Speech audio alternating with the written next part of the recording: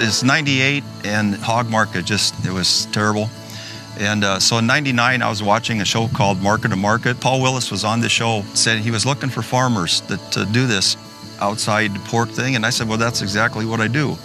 I said, Penny, you got to find Paul Willis. And so she did. I happened to read an article, I think it was in the Agri-News, and it was on Paul Willis and the way he was raising pigs in Iowa. So my brother and I got in the car one day and we called him up first and we drove down to see what his operation looked like.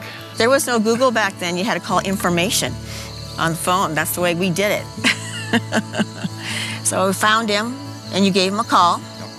And we met him in Sioux City, and we'll never forget, Paul, as humble as he is, if everybody knows that, says, you know, this is what I'm doing. I don't know if it's going to work.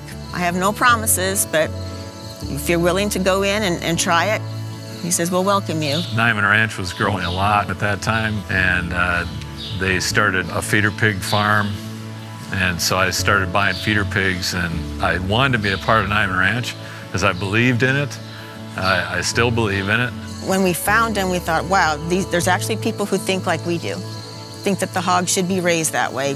And that's why I'm raising pigs. Sold my first hogs in November 99. Had 40 hogs that weighed 280. I still have the check, or a copy of the check.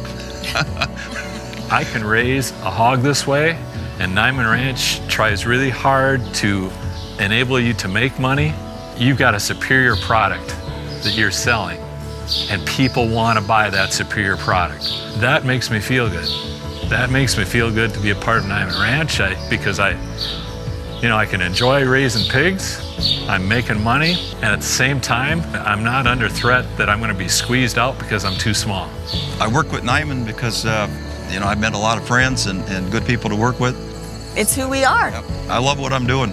I have no idea where I'd be if I didn't join 20 years ago. I wake up every morning just thanking the Lord that I got Niman Ranch.